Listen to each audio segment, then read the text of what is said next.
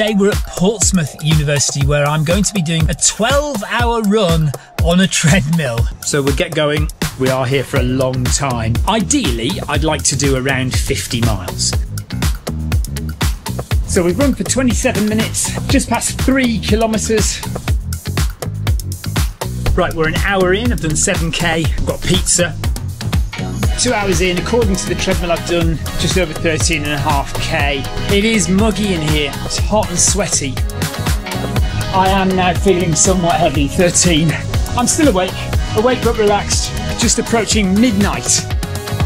We're just shy of 27 kilometres, so I am absolutely sweating buckets. I have been running with my vest off.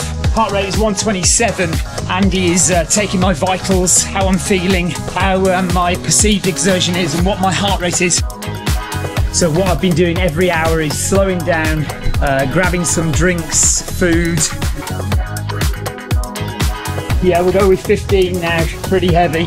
I still feel awake. We are just approaching halfway, 6 hours in. If I was to stay doing the same as I've been doing, that would get me to 80k. Right, 8 hours and 5 minutes in, and things are okay, so I'm feeling good. We've got 2 hours to go, and Stephen's still looking fabulous. Should we have a look at the stats? 66.4 kilometres. Okay, so we're now at the last hour. Okay, so done 73.6 kilometres. I've just run for 11 hours. I'm quite tired. We're now just entering the last few meters. Oh, and here we go. There we go. 50 miles. 50 miles. Woo, well done.